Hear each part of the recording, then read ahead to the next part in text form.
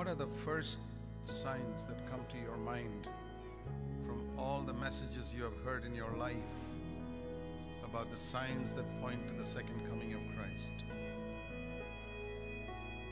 I've heard a lot of sermons in my younger days, and as I heard them, the signs that would come most frequently to my mind is wars and rumors of wars and tsunamis and earthquakes and Israel coming into the land, etc., etc. But one of the things that I have sought to do is to try and approach the scriptures with a mind that is completely open, not bound by the traditions I inherited from my church background. What is the sign of the Lord's coming? Now let me turn you to Matthew 24. When the disciples asked Jesus, "What is the sign of your coming?" That's a specific question. What will be the sign of your coming? Matthew 24 verse 3. What is the first thing Jesus said? Not about Israel, not about wars, not about tsunamis, not about earthquakes. What is the first thing he said? Make sure nobody deceives you. Deception is going to be one of the greatest characteristics of the last days. And that's the only thing he kept on repeating. Wars and rumors of wars, he said in one verse, verse 6, and never mentioned it again. Israel, if you count Israel as the fig tree, he mentioned it in verse 32 once, and that was it. But when it came to deception, he kept on repeating it. See to it that no one misleads you, verse 4.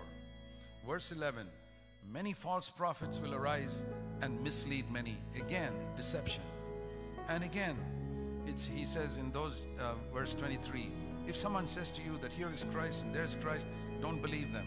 Because many false Christs, false prophets will arise and even show great signs and wonders to deceive, if possible, even the elect. Behold, I have told you in advance. Verse 25, deception is going to be the greatest characteristic of the last days. And when you turn to the epistles, you find the same thing. It's consistent. What Jesus said is repeated by the Holy Spirit. In 1 Timothy chapter 4, it says the Spirit explicitly says. Now when everything is written by the Holy Spirit in the New Testament, in the Bible, what does it mean the Spirit explicitly says? Hasn't he said all the other things? This is like when you get a letter from your father and he underlines some things. Or you get an email from someone and it is highlighted in bold or in red. That's the meaning of this. If Paul were writing an email, he would put this in bold and in red. The Spirit explicitly says that in the last days, some will fall away from the faith. This is talking about believers. It's not Hindus and Muslims who fall away from the faith. They're not in the faith at all. It's people who are in the faith, Christians, who will fall away from it. How? Paying attention to deceitful spirits. Now, if you believe that you're in the last days, and you read this highlighted, bold, underlined statement of the Holy Spirit, that people will fall away from the faith listening to deceiving spirits. Boy, you'd be very alert on that. Lord, I don't want to be deceived. I don't want to be deceived. How can I protect myself from deception? Great apostles like Paul, Peter, different ones come and preach. How do I know whether they're preaching what's right? Be like the Bereans. Ask them to show it to you in Scripture. Compare what they say with Scripture. I do not listen to people who just get up and hardly ever quote the Word of God. If you have heard any of my sermons, you'll find that almost every 5 minutes I quote a Scripture. You know why? Because I do not want your faith to stand in the wisdom of my cleverness, but in the Word of God. And most people don't know the Word of God enough to be able to tell you where the Scripture is. They say, yeah, it says this, says that. How do I know, brother? Please show it to me in Scripture. I don't have to go to the synagogue during the week now. I've got the Bible right with me. Tell me where it is. Another verse, 2 Thessalonians chapter 2. Again, speaking about the last days, we request you, brethren, with regard to the coming of our Lord Jesus Christ and our gathering together, our rapture with Him.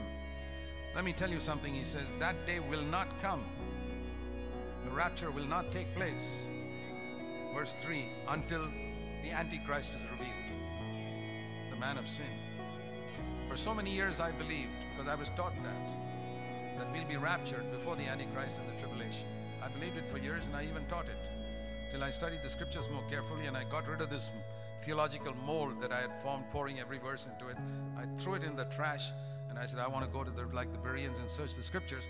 And I discovered that the church will go through the tribulation, and then Christ will come. Like Jesus said, like the lightning shines from one end of the sky. Don't believe those who say, Christ has come here secretly there. Don't believe it, he said. 2 Thessalonians chapter 2.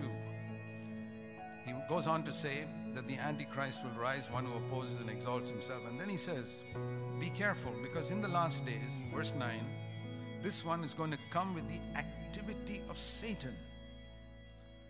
2 Thessalonians 2:9, with power, signs, and false wonders. So one of the things I'm warned about in the last days is there's going to be a lot of miracles being done by people who are not really leading you to Jesus. They will come in his name, but they will not manifest his character. I see one thing about Jesus' ministry. He never took any money from the people he healed. I don't see a single example of that in scripture. Never, never, never, never. And he did far greater miracles than anybody's ever done. I never see the apostles taking money from those whom they prayed for healing. But that is the main thing I see today. And that proves to me these are not servants of God.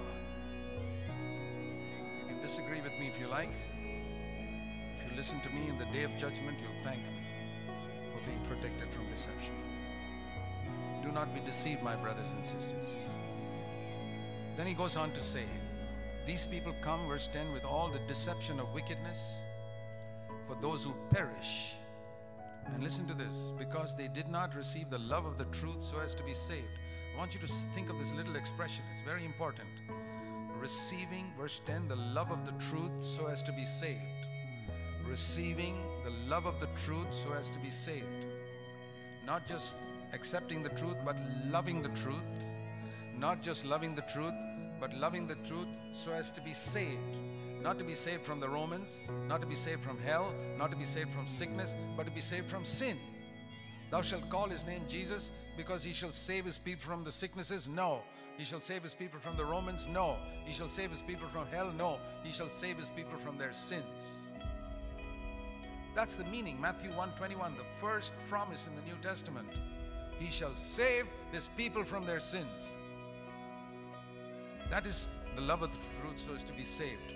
And now listen to what I call the scariest verse in the New Testament.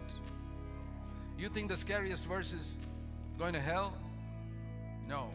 The scariest verse in the New Testament is verse 11 of 2 Thessalonians 2, that God himself will deceive you. Now I'll tell you, the devil's called a deceiver. Revelation 12, 8 to 10. The devil is a deceiver of the whole world. Ephesians 4, verse 22, I think says, my lusts are deceitful. The devil is deceitful. He's a deceiver. My lusts are deceitful. Jeremiah 17, verse 9 says, the heart is deceitful above all things. Look at the things that are out to deceive me. Satan, my lusts, a heart. My only salvation is if God protects me from deception. And if God also begins to deceive me, I'm doomed. And it says here, God will deceive some people. Read it. Have you read that verse? That's why I say it's the scariest verse in the New Testament. If Almighty God also joins the forces to deceive me, I'm finished. There's no hope for me. I can think I'm very clever, I'm smart, I know the Bible, but if God tries to deceive me, I'm finished. The devil can try as much as he likes. If God is on my side, the devil will not be able to deceive me. My lust will not be able to deceive me. My heart will not be able to deceive me. I must have God on my side. Now, who are the people whom God allows to be deceived? Who are the people? It says God will send upon them a deluding influence so that they may believe what is false. You mean God makes people believe what is false? Read your scripture. God will make them believe a lie. He'll make them believe they are born again when they are not born again. I have met numerous people like that. He will make them believe that they are filled with the Spirit when they are not filled with the Spirit. They don't manifest the Spirit of Christ. He'll make them believe that they have a certain gift of the Spirit when they don't have the gift of the Spirit. Don't be satisfied that people think you're spiritual. Live before God and see, are you overcoming sin? Let me show you one verse. James chapter 1. James chapter 1 and verse, I'll show you one area where a lot of Christians are deceiving themselves. James 1:26. James 1:26, it says, if anyone thinks himself to be religious, or what we would call spiritual, and he cannot control his tongue, his whole Christianity is worth zero. If anyone thinks he's spiritual and he cannot control his tongue, he loses his temper, he backbites and gossips, he cannot control his tongue, his whole Christianity is worth zero, whatever version of Christianity he has, Baptist, Brethren, Pentecostal, whatever it is. If he cannot control his tongue, his religion, his Christianity is worth zero. I'd like to know how many Christians believe that. I could not control my tongue when I got married. I didn't know about victory over sin those days. I was born again, but I didn't know victory over sin. I didn't take this verse seriously. But I remember the day I took this verse seriously.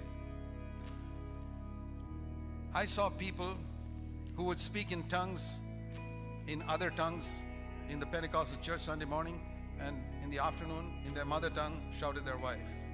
I said, what type of language is this? You mean the Spirit can control your other tongues but cannot control your mother tongue? That can't be the Holy Spirit. I said, I don't want that. I said, Lord, I'm not able to control my mother tongue. I don't want just other tongues. I want control over my mother tongue as well. That's how I knew that my other tongues was genuine. If the Holy Spirit cannot control my mother tongue, and I say I've got some other tongues, I'd say, I'm fooling myself. How is it that the Holy Spirit can give you an unknown language but cannot control your mother tongue?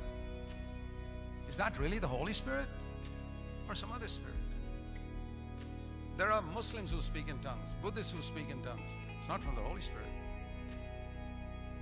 So let's take these scriptures seriously. And if I'm honest, that's all you got to do. Go to Scripture, be like the Bereans, compare everything in your life with God's Word, and you'll never be deceived. God has given us His inspired Word to guide us, protect us from deception in these last days, to protect us from deceivers. Compare every preacher with Jesus. Dear brothers and sisters, I have shared the truth with you. I hope you will take seriously. We're approaching the coming of Christ. We should not be ashamed when He comes. Let's wake up.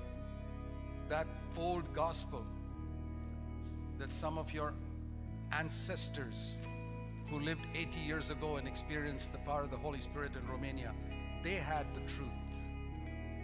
Some of us have drifted away from that. They had godliness, they had poverty. They were not so wealthy as you. They didn't have all the gadgets you have in your home, but they had godliness. Let's go back to that gospel, which they had a genuine power of the Holy Spirit. That's what we need in our day.